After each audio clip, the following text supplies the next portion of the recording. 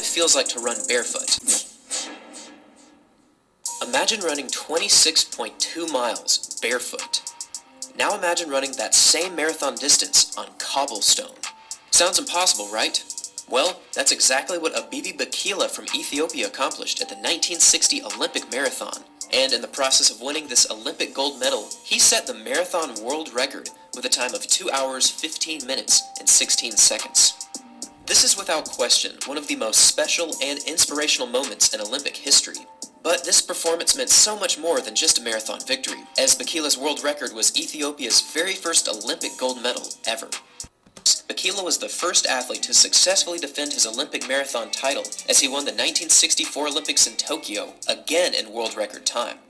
Bikila's performance is legendary,